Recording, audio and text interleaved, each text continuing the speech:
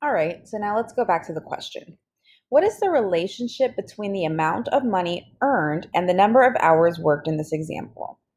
Well, I see that the two quantities are proportional because when every hour is added, another $8 is added to their pay.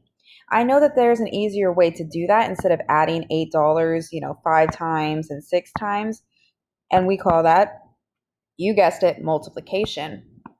Okay, so I see that if I multiply every set of hours worked by my $8 hourly rate, then I will get the values in the Y column for how much money I make.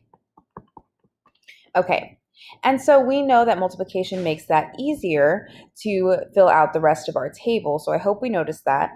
And then we can also look and see that as these hours increase, right, in the amount of time that we're working, then the pay is also increasing at the exact same rate. So it's not like all of a sudden I work 2 hours and instead of $16, I get paid $10, or if I work 5 hours, I don't get paid $47, right? It is staying at the same constant rate.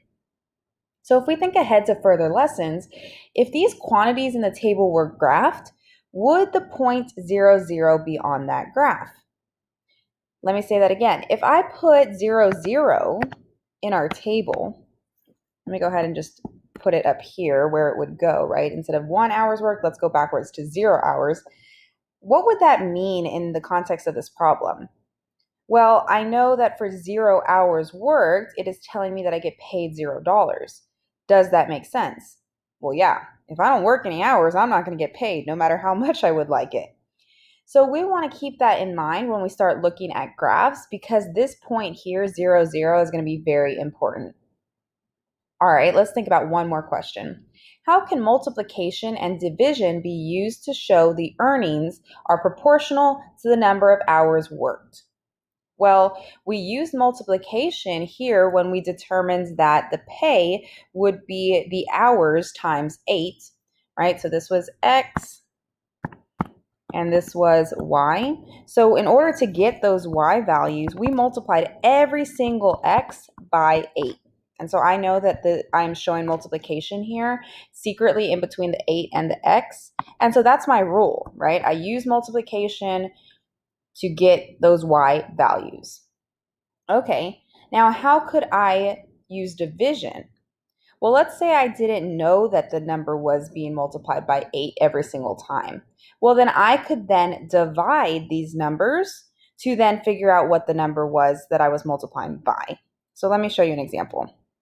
If I already had 6 and 48 there for me, and I didn't know how much money I earned each hour, then I could divide the $48 I get paid, right? So the money I get paid, to figure out the number of hours I worked. So I worked 6 hours and I made $48. So if I divide that,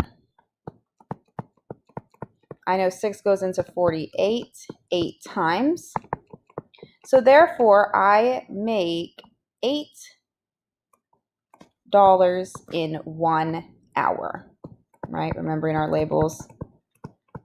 So I can use both multiplication to figure out our Y values here, like we did to fill out the table. I can also use division to double check and determine what that constant multiplier is in case they don't give me one. Alrighty, we're going to go ahead and do some more practice.